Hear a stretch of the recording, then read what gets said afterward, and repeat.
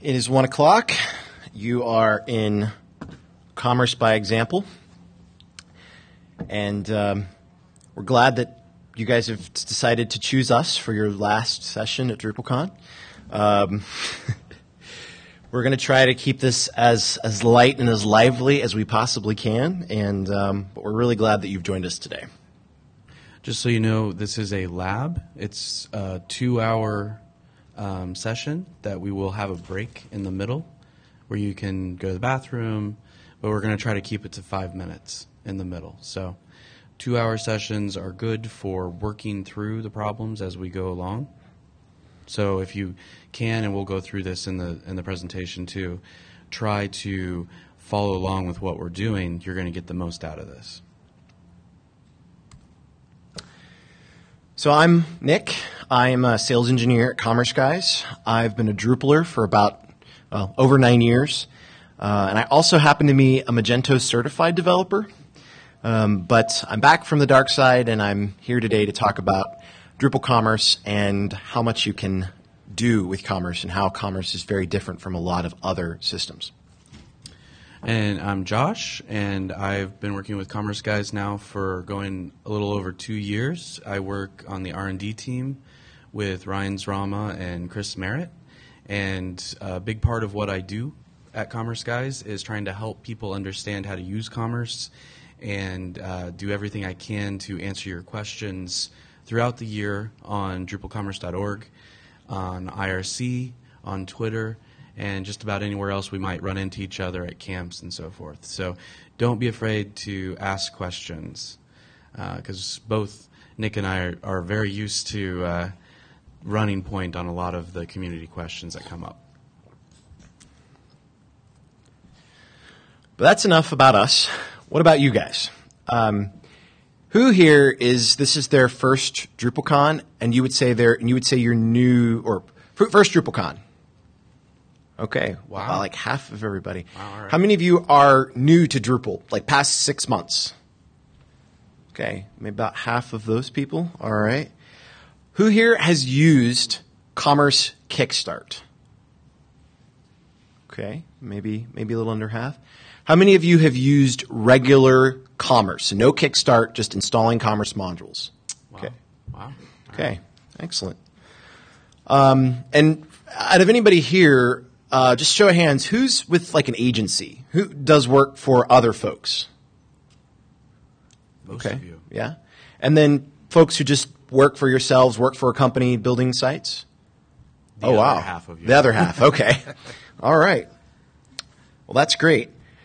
So what are we going to do today? The first thing we're going to do is we're going to cover some instructions. Josh is going to cover those instructions and as best we can. Then we're going to talk a little bit about best practices, really kind of cursory overview, something everybody here should know, but we're going to go over it one more time. Then we're going to do the catalog and registration hands-on. We're going to take an existing catalog site, and we're going to add commerce onto that catalog site. And then along that inside of that site as well will enable the ability to have kind of an event registration checkout process or flow. Depending on how long that takes, we should have some time for Q&A, or we can break a little early if we have some extra time. And then when we come back from the break at 2:15, we'll do the blog subscription and then the donation or tip jar hands-on. And then the remainder of our time we will use with as well for Q&A and wrap up.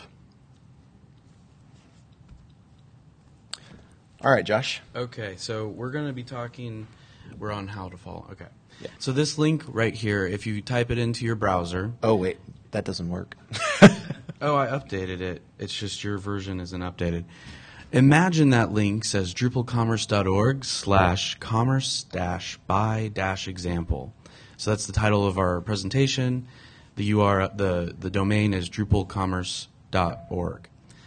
That particular link will take you to a quick post that if you're following along before the presentation, I put up all the files that we're going to be using for the various demo sites that we have. So these demo sites, what we've done is we've built two kind of fantasy sites that don't really exist but could and often do actually come to us as commerce guys and say, people will say, hey, I've got a catalog site. I'm a book publisher. I list a lot of books, but I really want to start selling them. Or I've got a blog and I really want to sell premium content. So we have some example sites for you guys to get started with so you can see what it feels like to actually add commerce to a website. Next, what you could do, I'm not saying you have to, if you're not familiar with this, it's okay. We're going to be doing this all on the screen. But if you want to follow along at home and you have the Drush ARB, this example is good for our, I think it's called the BookPal export. The Drush ARB will take that file and will actually create, if you give it the right path name for your database, will actually create an up and running site on your system in about 2 minutes without you having to do anything. If you're unfamiliar with Drush and you're unfamiliar with what ARR or ARB is, that's okay, because we've also provided in that file, if you just open it up, it's a tarball, it actually has the site files and an export of the database. So if you're just familiar with databases, you can do this later. Also, we've been informed this has been recorded. It's being recorded right now. So maybe follow along now and go home and do this as an example later on. The next slide we have Drush Make. Again, with the BookPal version, we have a make file where, and this is a best practice, and we're going to get into some best practices before we actually jump into the demos. And what you can do is you can run a Drush Make command on the make file, and it will download all of the modules to your system and set you up with a site that could actually do this with all the commerce modules and all the dependencies that we're going to be using. It's also a good self-documenting thing. If you're looking for which modules we used, it's all in that make file. So as we're going over the best practices, try to use this time to maybe grab a copy of the site, get it up and set up on your system. Since it is a lab, we're trying to get you guys to work through this as well with us. And like Josh was saying, if you can't, this is being recorded, and likely there will be blog posts that follow after DrupalCon that will go into a little more detail about the specific instructions. But if you've got a laptop and you want to follow along, go ahead and while we go through the best practices, go ahead and set it up. Otherwise, don't worry about it. We're going to take you start to finish through that. It'll be recorded and it'll be made available to everyone. Show of hands. Can everybody hear us? Yes? In the back? Okay. So let's talk about some best practices. So first and foremost, you want to do yourself a favor and plan ahead. Commerce is is in itself its own ecosystem of modules. And there are a lot of ways that you can get things done. And there are, in some cases, multiple ways to do certain things. Even in this particular demo, we've chosen certain paths of things in order to come to a specific conclusion. Generally speaking, this is not the only way to do it. However, it is the way that we've chosen to do it, and it's a way that, if you are looking to get started, is a way for you to get started, and it's not considered a hack. It's just one way of doing something. But so in terms of actually planning ahead, that's doing things like reading documentation of modules, looking at the issue queue, getting comfortable with what a module does and what your particular need case is, and then actually, solidifying in your mind, knowing what you want to do and knowing what your final goal is.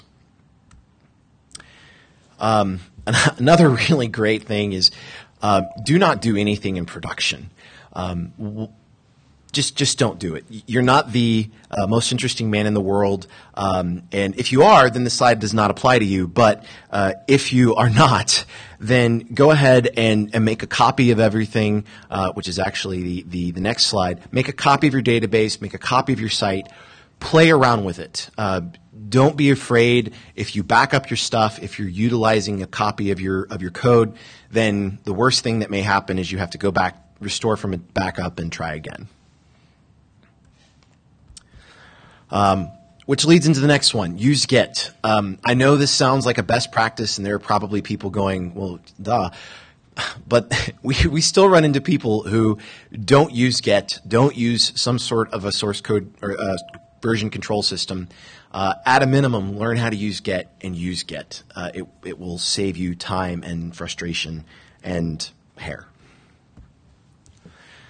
Again, back up your stuff. There are a couple of great modules out there. One called Demo, which is if you're really just wanting to do it on a local machine, there's a demo. It's just if you go to dgo.to/demo,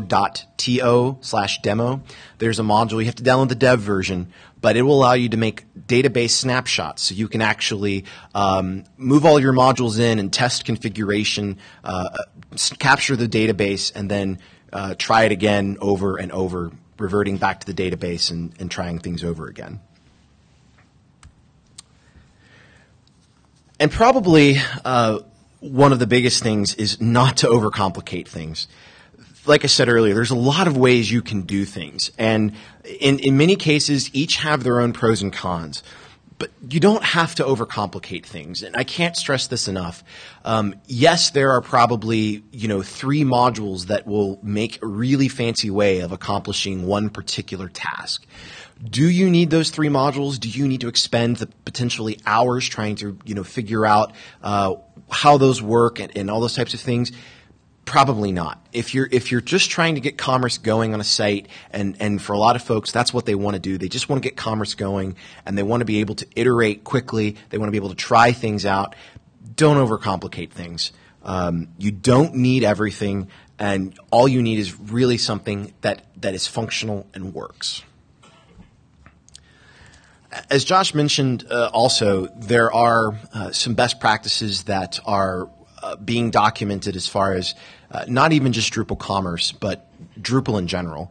Things like utilizing makefiles, which are really great ways of capturing groups of modules that need to be enacted on a site. In fact, if you've used Commerce Kickstart at its core is an installation profile, but it's built from a makefile, and it makes things a lot simpler. And we really encourage you, if you haven't started using makefiles, they're a really great way to jumpstart the building of any site, because you have all of your standard modules there. You can pull in Git repositories, all that kind of stuff, but definitely do that. So now, without any further ado, we're going to turn it over to Mr. Josh over here, and Josh is going to run you through the publisher site.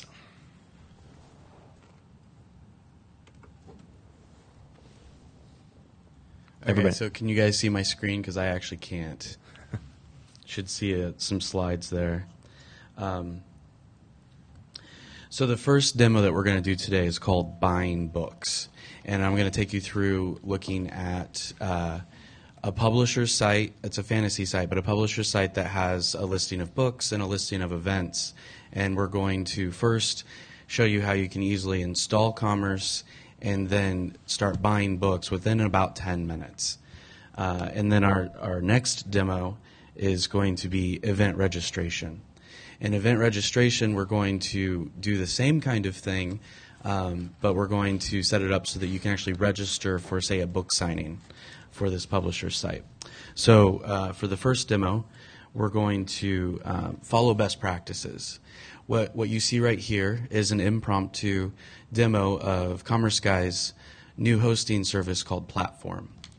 Platform's similar to Pantheon or Acquia in that you can do a dev site, a test site, a staging site, and a live site.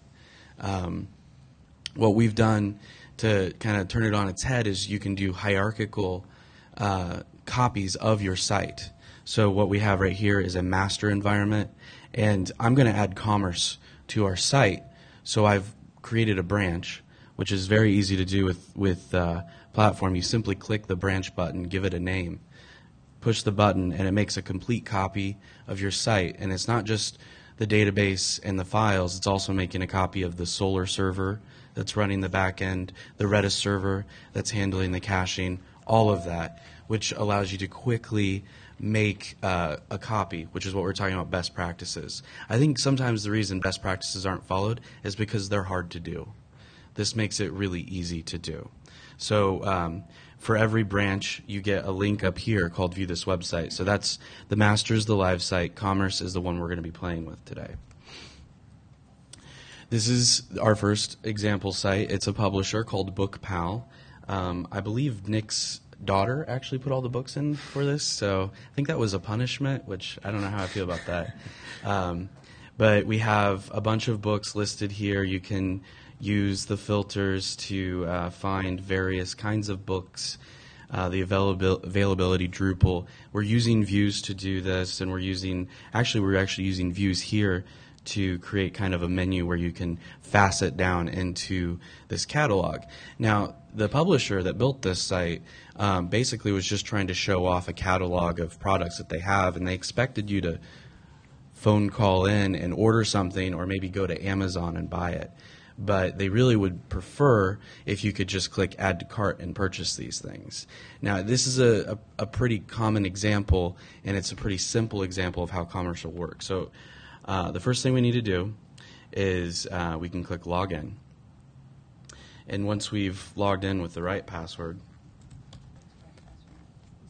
yes, if you actually have it up and running, that was a test to see. It's admin, which I did that so that I could say that is not a best practice. Never name your site admin.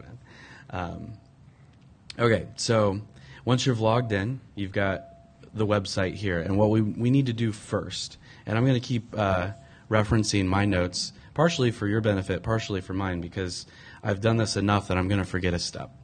So the first thing we need to do is install all of Commerce and its dependencies. So it's just a typical Drupal site, and I think Commerce sometimes, in our minds, because it's changing the way our website works, it's no longer putting up dynamic content, it's actually allowing people to buy stuff. It kind of feels magical in a way, like we're worried about installing Commerce on an actual site. But for our purposes, basically we're just going to enable all the Commerce modules. Now, I went through this a couple times when I was planning for this, and I was kind of impressed because I always start with Kickstart 1. I never actually have to click all these. Each one of these modules that Commerce comes with is encapsulated, and a couple of them are dependent on each other, but not very many. They also have user interfaces, which means by default, Commerce can be as little or as much as you want it. And for this demo site, we're going to go ahead and turn all of the core Commerce modules on, which means we're going to be clicking for a fair bit. Okay.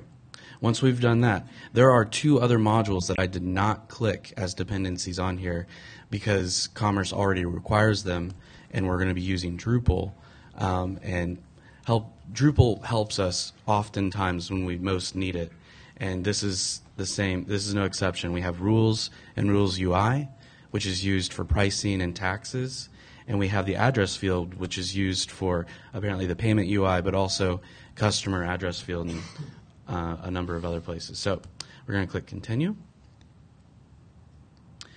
And as this is loading, because enabling a number of modules can be slow at times, plus we're depending on the internet right now, which thankfully for this conference is doing well.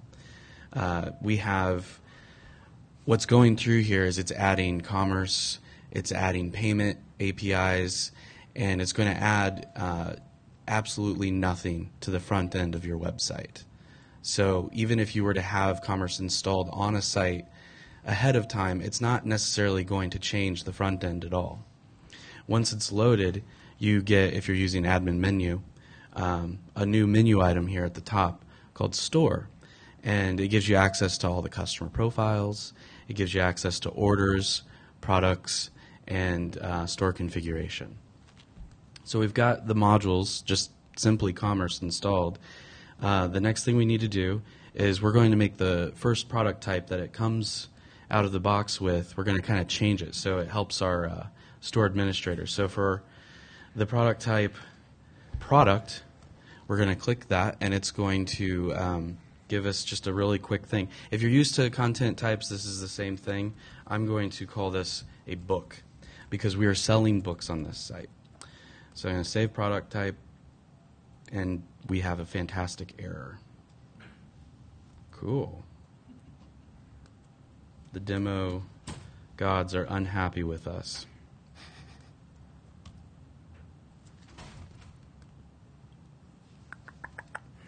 Let's view this website on this one. Cool. So I'm going to, since we have a backup of the site, I'm going to do it live, as Ryan's Rama likes to put it. We're going to do this same step real quick again on the live site. Yeah. Best practices, people. I'm a shining example of what you should not do right now.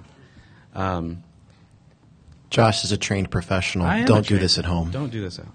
No, really, this should be safe to do on any site. And don't tell them that. One of the things that I would do normally to make my life a little easier is I would use Drush, enable, and have a couple of modules picked out and just type it. So, same thing that's happening here. What we're going to do next is we're going to add a field to our content type, and this is classic commerce. So what you do is you add a reference field to your content type so that you can add products to those book pages that we were looking at earlier. So basically what you want to do, I'm just trying to help you get in the mind of what we're trying to add to this site. We want to add an add to cart button to a book page. So to do that, we're going to add a field to a book page that references products that you can add to your cart. Okay. So quickly going to change my product type. Let's see if this produces the same error. I sure hope not. Click Edit. I'm going to call it Book. Save. Cool. So we now have a book product. Before we go and add that field I was talking about, I want to go ahead and add a quick product. So we have a number of books on this site. We have about 70 or so. But the one that I'm interested in is the one by Mike Crittenden. He recently released a book called Responsive Theming for Drupal, and it's a fantastic read. You guys should pick that up. I think it's published by O'Reilly. I'm going to save that product. So we now have a product in commerce that's on this publisher's site, and that took maybe 3 minutes if you take out the cool error that I just found randomly. So we have a product, but how do you sell it? How do you view it, in fact? Because if you click the title, it takes you to the edit page. So what you do to view it is you go and add a field to the content type that you want that cart button to show up on. It's going to be real easy. We're just going to call it Buy This Book, and it's going to be one of these amazing fields that we have here, and it's called the product reference field. It comes default with commerce. Select list is fine. There's a number of formatters that are out there. If you've used Kickstart 2, I saw a number of hands go up. It uses the formatter called inline entity field, which lets you edit the products in the page.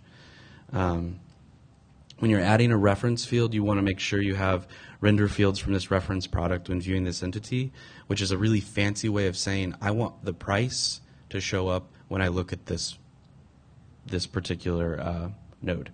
So we'll click Save. All right, now the trick is now we just need to connect a product with a book so that we can buy the book. So we get to find the book that Mike created. I know it was a theming book. It's called Responsive Theming for Drupal, and we're going to go ahead and click Edit. So this is just a standard node page, and we added one field at the bottom here. It's called Buy This Book, and we've selected a product to buy the book. Now, when I click Save, one of the things that's cool about this kind of fantasy site is we're running panels.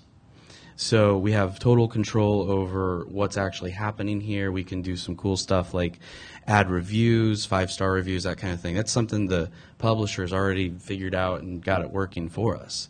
But how do you add commerce to a panel-controlled page? It's very simple. You just click Edit Panel, and then we add a field, like any other field, to our panel page. So I want to have the Add to Cart button show up on the sidebar of this page. So I'm going to click Add Content. And under Node, we have all of the fields that you could possibly add here. The one we're looking for is called Buy This Book. That's the Add to Cart button that we're looking for. So I'm going to go ahead and click that. And you can select a formatter. The one that's default is the one you want, Add to Cart.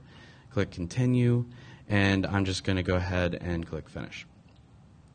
So if I just update and save this right now, it'll take us back to the page, and I can add this to the cart. But we're missing a few things. For example, we don't have a price.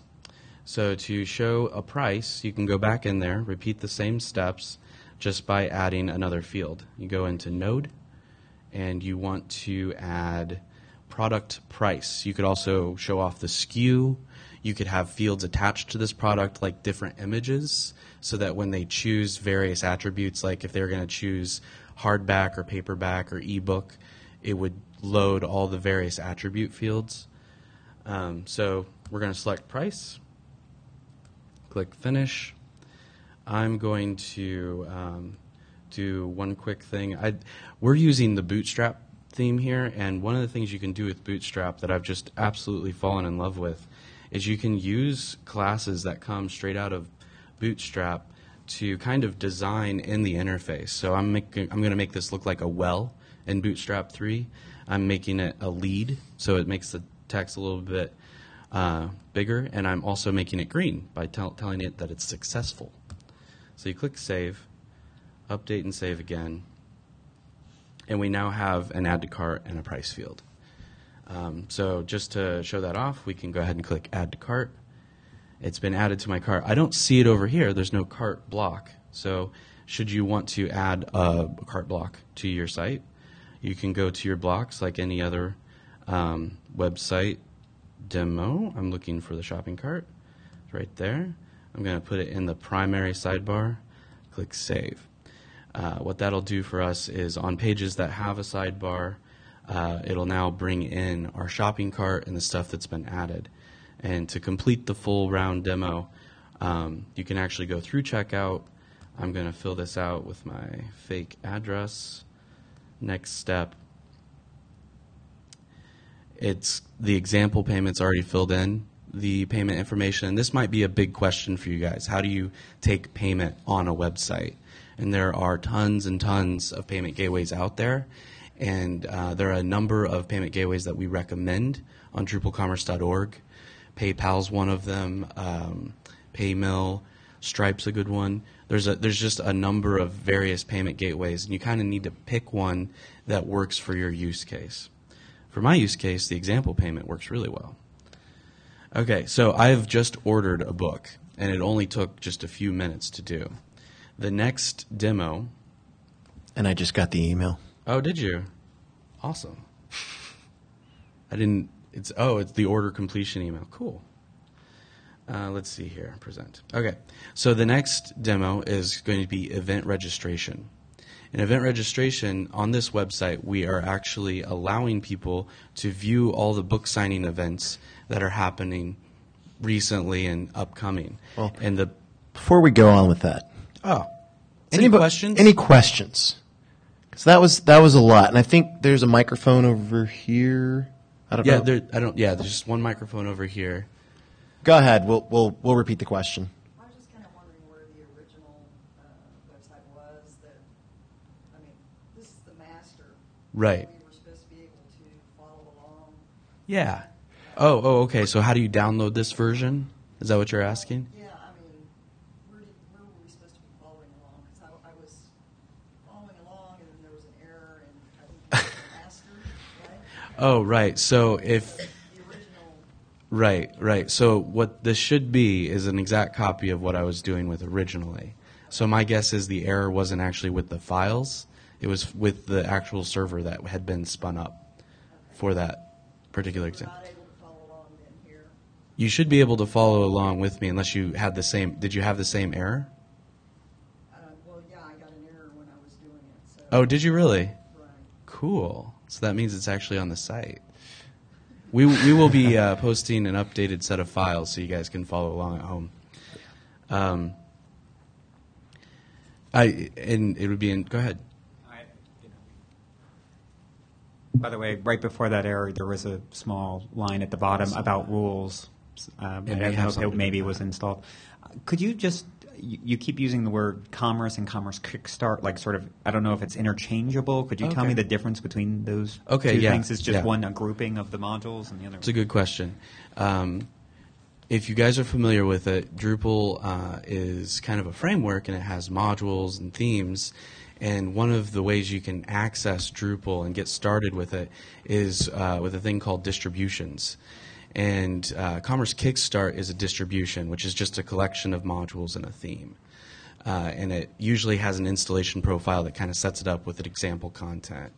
So Kickstart 2 is, did you switch the monitor? Okay. Yeah. So what you're seeing right now is the module page for Kickstart 2, and that comes with a bunch of example content, a great setup for your administrative interface, etc.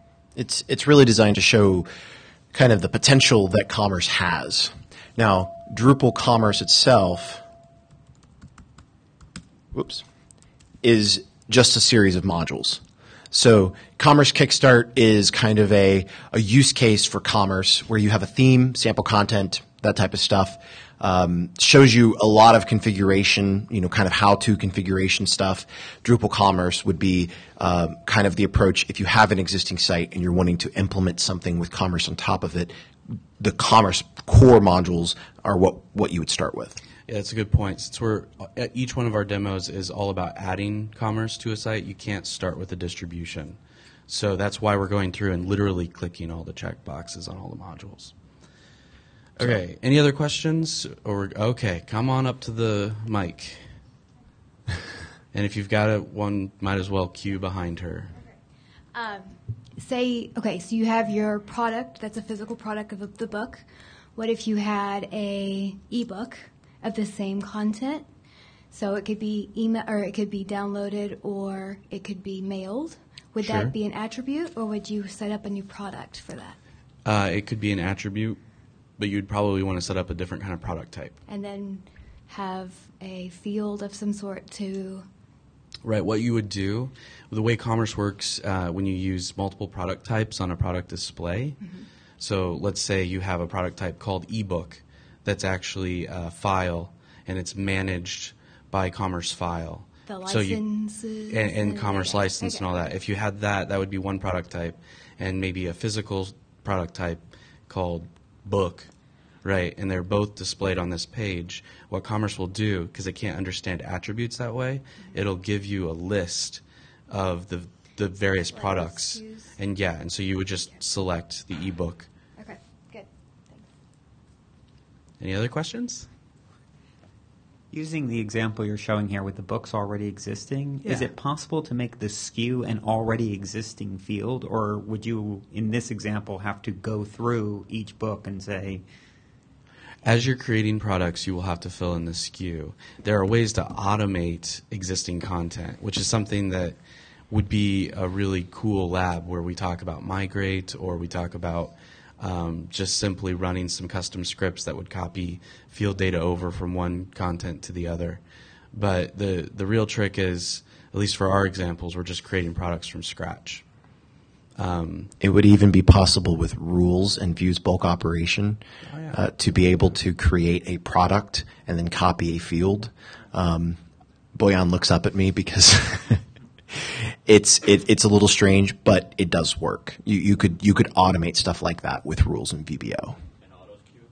And auto SKU, yeah. And auto SKU, yeah. All right, we're going to do one more, and then we're going to keep going. So come on. How well does Commerce do with multiple vendors? So something like an Etsy or an Amazon, where you're buying this product from seller A, and these 3 products from seller B, and it's all one order, but different people are getting paid?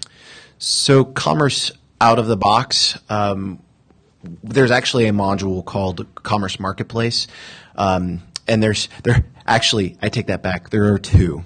One written by a guy named Farhad, and one that is a sandbox written by Maciek, who's a commerce guy. The Maciek installation, the sandbox that's available, and let's see. It's anyway, right over here. There's this sandbox, but it can accommodate that need, and that would be something that if you want more information on that, just come talk to either this guy over here or myself afterwards, and we'd be happy to. Do the Etsy model if you're a really smart developer. If you're not, At the it would be super. Yeah, the Etsy situation can take some thinking through because, for example, you have to split payment, and there's ways to do that with commerce funds and so forth. Okay. But I had a really quick question. Sure. You mentioned the hosting that you're using here. What is that? It's called Platform, and if you want to learn more about it, it's called platform.sh is the website, and you can fill out a form there and request some more information. All right, back to you. All right, so it's my screen again. Yep. Okay. All right, so our second demo is going to be event registration, and we find ourselves again on the module page because we need to enable just a couple more modules. And let's make sure I've got it right here. We're going to enable the stock module for commerce so that we can keep track of how many tickets are left for this event. And we're going to enable commerce customizable products. And that's going to allow us to create fields that the customer fills out when they add something to cart. Okay, so let's get going. To install Commerce Stock, once you've downloaded it and put Commerce Stock module in your site, you'll see a number of various options. The one we're going to want to do is called Simple Stock, and I'm going to enable Simple Stock rules, the Stock API, and I'm going to Stock UI. Let's see, what was the other one? It was customizable, so it's under Commerce Contrib. Customizable products is really cool. It allows you to treat line items like content types and product types, where you can create a brand new line item type. Now, you might be sitting here thinking, like, what the heck's a line item type? It is shipping is a line item type. So if you create an order and you add something that has a price to an order, it is definitely some type of line item. So shipping's an example, discount's an example, product is an example. So we're going to create a custom line item type that has a bunch of information that's stored directly on the order. And the idea behind that is, let's say you're buying an iPhone from Apple and you want to engrave your name on it. That's not a specific skewed product. Your name is not something that makes that product unique. Your name is what makes it unique for that order. So you would want to store that information on the order. So now that the modules are enabled, it's called Commerce Customizable Products. Yeah, awesome name. Okay, so our next step is to create a new product type. We're going to call this Event Tickets. So we're going to start selling event tickets on our site. And to create a product type, it's very similar to renaming one. You just go to Product Types, add Product Type, and we're going to call it Event Tickets. And we're going to save Product Type. We next are going to configure the stock module so that it can track the event's ticket purchases. So you go into Store under Configuration, and it's under Stock Management. And it's since you have Simple Stock enabled, it's simply telling Stock which content types it wants to track, or which product types it wants to track. And what it's going to do when I click Submit is it's going to add a field that the rules that it came bundled with understands, which will block the purchase of this product once the tickets are sold out. So once we've enabled it for the event tickets, we can go back to our event ticket product type and look at the fields, and we have a new field on here called stock. And I'm going to go ahead and change this to available tickets. Available tickets kind of helps the store administrator understand what stock means in this case, and it'll also help us in the interface once we start taking orders for tickets. Okay, now that we've got Simple Stock configured, we're going to create an event ticket. Now, continuing on with my love for Mike Crittenden and all things responsive theming, we are going to create a product. And now this time, if I click Add a Product, I now have two kinds of products I can create on this site that just 20 minutes ago was not having any kind of products at all. So I'm going to call this responsive 2 and buy a signed book from Mike. And we're going to make this thing slightly more expensive, and we're going to say that there's only 60 of these available. We're going to just click Save Product. Once we've done that, you're now going to see we have two products. We have Buy a Signed Book from Mike, which is a set of event tickets, and we have Responsive Theming, which is an actual book. The next step, if you recall when we were adding books, was to add a product reference field to our content type. Now, to look at these real quick, because we're kind of in the back end, I want to show you the front end again. We have a book listing, of course, and you go in here and you look at the book listing, and you'll see content, etc. You can also look at the Meet the Authors section, which has a couple of authors that are going to be at DrupalCon, and they're signing books, and you should go and buy those. So when you go and look at this book signing event, that's what it looks like. We even have a listing here showing the books by the author. So what we need to do is get an Add to Cart button to show up on this event page so that they can register for the event. To do that, we go into content types. This particular content type is called event, and we're going to add a product reference field. And I have names for these so that they make sense later on. So we're going to call it ticket. Okay, and the product reference field, same kind of reference field we had before. I'm just going to use select list. Again, Kickstart 2 uses inline entity. There are other kinds. You could do an autocomplete. That's what Kickstart 1 comes with by default. Let's see here. Anything I'm missing? We want only event tickets to show up, and we do want the price field to show up. Click Save.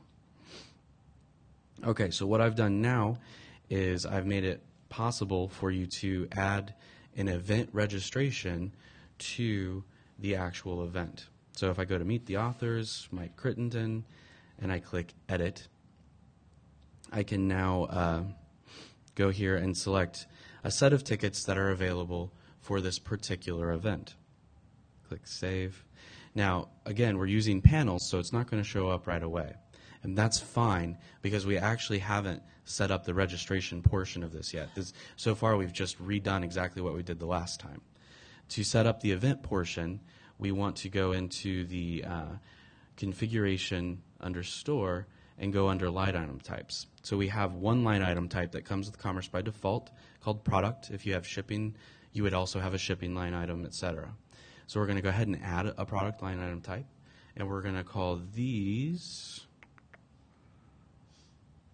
event registration. Now, if this is a little confusing, the line item types, there's actually, if you go to drupalcommerce.org, there is a user guide under documentation. And there are a couple of really great pages under the user guide that talk about the relationship of products and line items. And it would really encourage you, even if you're familiar with commerce and you've used it a little bit before, but you haven't done, say, custom line items, check out the user guide. There's some great diagrams that kind of explain this a little bit more and can kind of shed some light on more of the details of what's going on under the scene. Thank you, Nick. Just checking the time right now. Okay. Yep. So we are looking at a line item type, which looks strikingly similar to a list of product types and a list of content types. You have the standard manage fields, manage display, etc. So for manage fields, this is where we can add the event registration information. So pretend this is like a web form where you're adding name, email, phone number, lunch option, because at book signings we give you food. So I'm going to go ahead and add name, just a text field. But you could install any modules you wanted to in this. So, like for example, email or a phone, whatever you want to collect for your event. It's the trick is, go ahead. It's just a fieldable entity. Right. I mean, that's basically all it is. The trick is once you've added this field, if you want it to show up before someone clicks Add to Cart, you want to include this field on Add to Cart forms. Click Save. I'm going to go ahead and ask for their lunch option, lunch preference. That's what I called it. And for this one, I'm going to go ahead and use a list text field. Click Save. And so for lunch, we have awesome food and less awesome food. Suppose if you really want less awesome food, you can. I'll leave you to judge which exactly kind of food that is. And we will click again, include this on the line item, click Save. Okay. Now that we have the fields for our event registration, we need to go ahead and add that new line item type to the entity. So when we go into content types and event, manage display, this is the default display. This is, as I was going through this the first time, this kind of tripped me up because I was using panels, and panels circumvents these settings. But to get the line item to actually save, you actually have to go into these settings. I probably should file an issue for that. When you go to the Manage Display tab of the product type, the event type, the book type, whatever you're doing, you can click the widget next to the product reference field, and you can choose a line item type. So we're going to change it to event registration. I'm going to click Update. And then I'm going to go directly to our event page. Now the event page, Meet the Authors page, of course, we really want to meet Mike. We've already added the event to it, but it's not showing up here yet. So we're going to go ahead and click Edit Panel. When we're editing the panel, this time I'm going to go ahead and put the content in the bigger pane just because it just makes sense to me to do that. You can go to the node section and you can choose any of the fields. For us, we're going to allow them to register for an event using tickets. So I'm going to choose that and select the formatter. We're going to go Add to Cart. We click Continue. And here's the other trick. Here you choose the line item type as well, event registration, and we can click Finish. Now, since we did this before, I can skip the, where's the price question and just go ahead and add the price. So we're going to go into Node again. There's a product price. We're going to add that. And there's another field we added to this product, and that is the stock or the available tickets. So if we go in here and we add available tickets, we'll click Finish. And one of the things you get when you do panels is you get a lot more control over how things are displayed pretty easily with drag and drop and so forth. So I'm going to go in here real quick, going to override the title, and I'm going to call this Event Registration, Finish, and I'm going to turn off we'll keep the title for price, why not, and the title for tickets. Okay, we'll click Update and Save. So, yeah, go for it. Quick question. So I noticed that you selected in the Manage Display, you selected the type there. Yes. And then what was do you have to do that in display as well as in?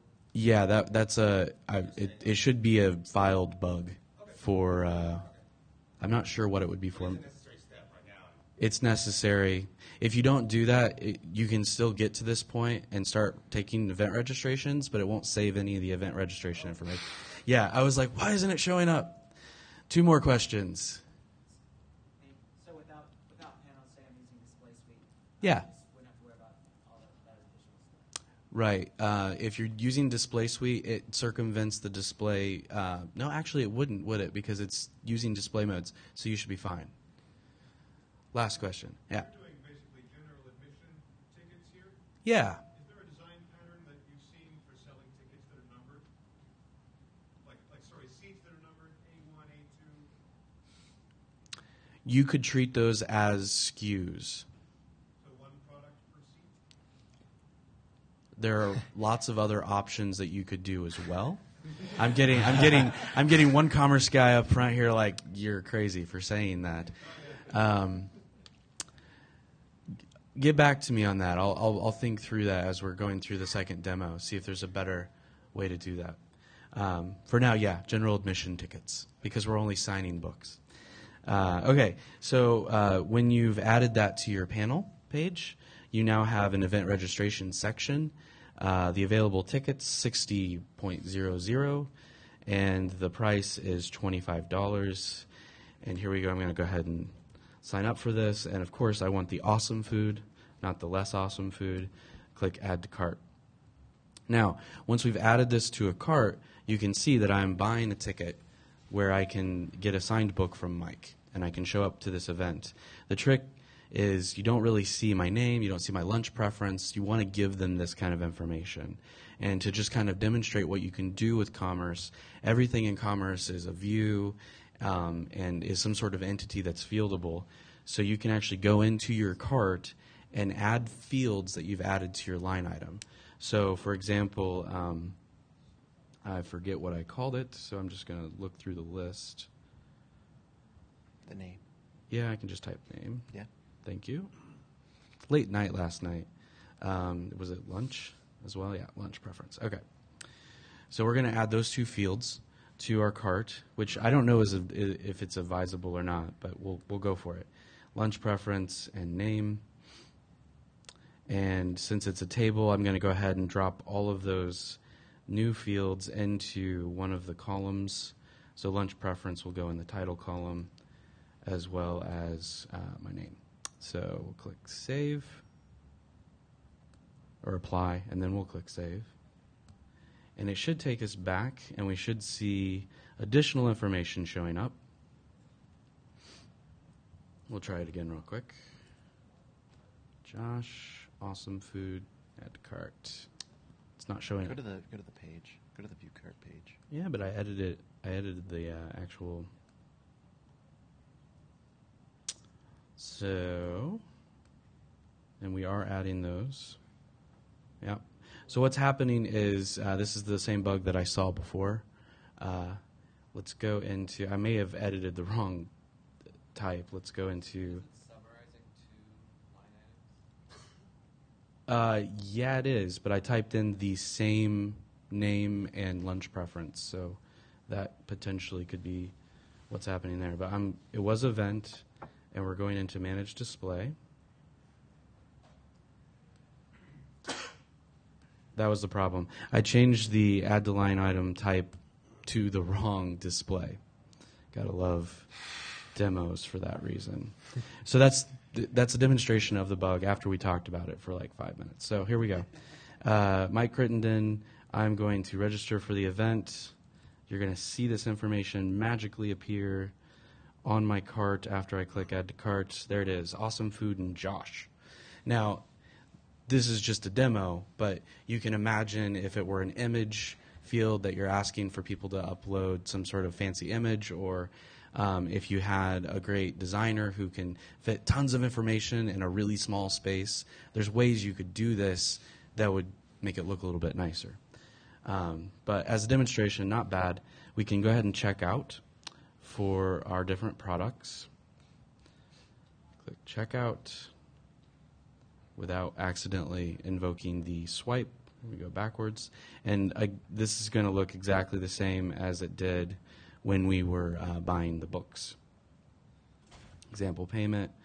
Nick will get an email, and that's the event registration for our book site. Do we have any additional questions? Is it trivial matter to turn available tickets from 57.00 to 57? Yeah, I don't think that's a problem. I'm not really sure off the top of my head why it has the decimal. I'm pretty sure that's just a formatter setting. Yeah. Can I do what? Oh, the new version allows you to tweak it. So I must be running a non-dev or a non-beta or something like that. Oh. You guys need to slow way down. Could you look up on the screen to see what you're doing, and then try to do it here, and you're already on to the next thing. That's good feedback. That's good feedback. The other thing we're trying to do is we're trying to fit a lot into 2 hours. So unfortunately, we'll try to slow down, and we'll try to give you guys time to click. Yes, sir. It's all recorded. It'll all be on YouTube. Where actually YouTube has this cool setting now. You can do 1.5x or half x, so you can make it last 4 hours, listening to our awesome voices. Yes, exactly. 2 more questions. Go for it. So for the checkout, how can you turn out the information like the credit card information and directly send to PayPal? Okay, so how do you set up payment, basically, is your question? Right. So if you were to enable, say, Express Checkout by PayPal, what you would have in the checkout form, I'm just going to buy a ticket without any lunch preference, click Checkout. If I had Express Checkout, I could, I was even one further out. If you had Express Checkout, you could replace these 2 buttons right here where you see our cart with Express Checkout by PayPal, and it would literally redirect you to PayPal, and that keeps you in PCI compliance bracket A.